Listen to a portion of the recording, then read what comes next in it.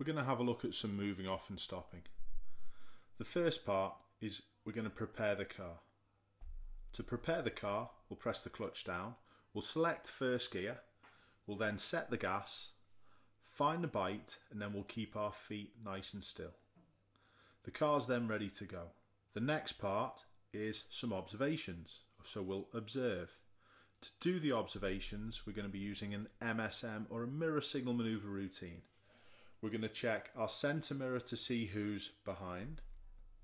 We're going to check our right mirror to see who's overtaking in this area. We're then going to check ahead as well to make sure that's all clear. And from that, we're going to make a decision whether or not we signal.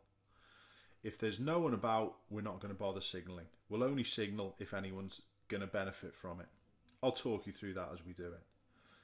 If everything's okay to go, the last place we're going to check before we move is our right blind spot.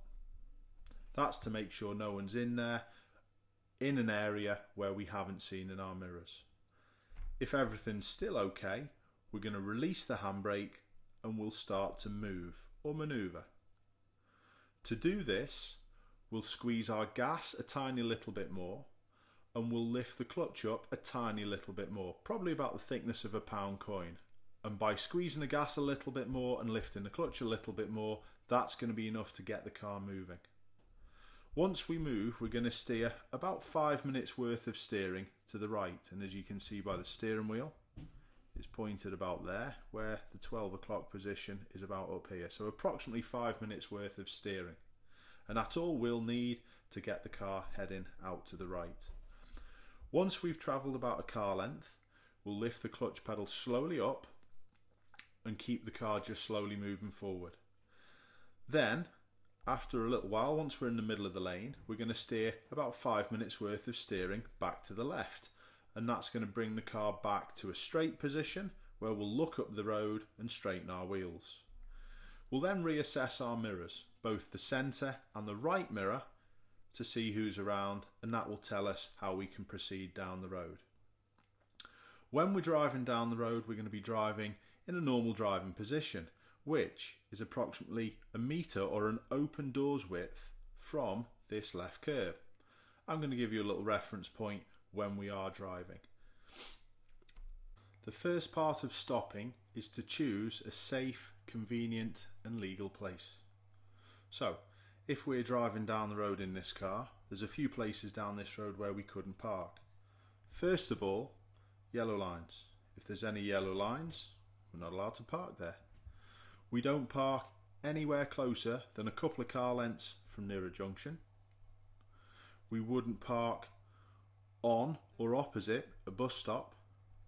And make sure as well that you leave the entrance to houses clear also. There are other things which we'll mention as we get to. But remember, safe, legal and convenient place, and on this picture it would be further up the road. So once we've chosen a safe, legal and convenient place, we're going to start our park. We'll be using an MSM routine again, checking your centre and your left mirrors to see who's behind and to see whether there's any people, cyclists in particular, catching us up on the left hand side. We'll then, after we've checked our mirrors, we'll then decide on whether we need to signal. We'll only signal if people need a signal, if there's any other road users about. Then, to do the manoeuvre, what we do, we'll come off the gas, we'll gently brake, and we'll cover the clutch. And what that's going to do, it's going to start slowing the car down so we're slow enough when we arrive next to the curb. We can't be too fast when we're next to the curb because any small steering mistake will mean that we're going to hit the curb. So what we'll do is we're slowing down, we'll steer about 5 minutes worth of steer to the left hand side. That's going to bring the car closer to the curb. When we're close enough to the curb, you'll see the curb about in the middle of the window. I'll show you a picture of that in a second. And what we'll do is then steer 5 minutes of steer to the right. When we're in that position, make sure you're looking nice and far up the road to get straight. Don't stare down at the curb. It's going to help you loads if you look far up the road. And then what we'll be doing is when we're straight, we'll be steering back to straight. To finish the stop off, what we'll then have to do is brake a little more, press the clutch fully to the floor and bring the car to a gentle stop. Once we've stopped, keep your feet dead still, secure your car by putting the handbrake on, select neutral, and then you can relax your feet and cancel any signal that you may have put on. Remember, when you're close enough to the curb, just like you can see in your windscreen now, you will see the curb approximately in the middle of the window, and that's how you can tell when you're close enough.